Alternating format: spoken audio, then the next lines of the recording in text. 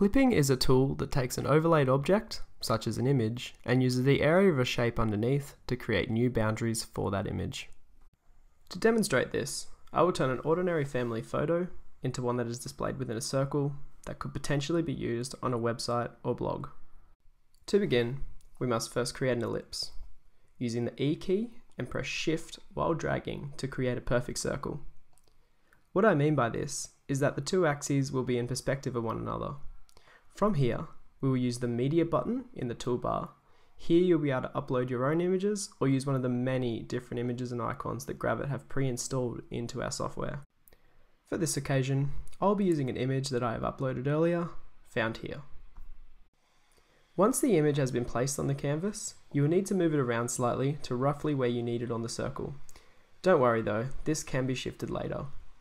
After, to clip the image, you must go to your Layers panel and Command left click on both of the layers, ensuring that the shape is on the bottom layer, and simply use the Clip button on the toolbar.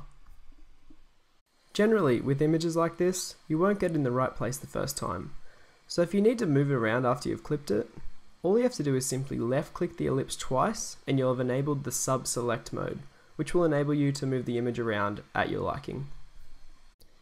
We at Gravit hope you have found this tutorial useful and hope you tune into the next edition.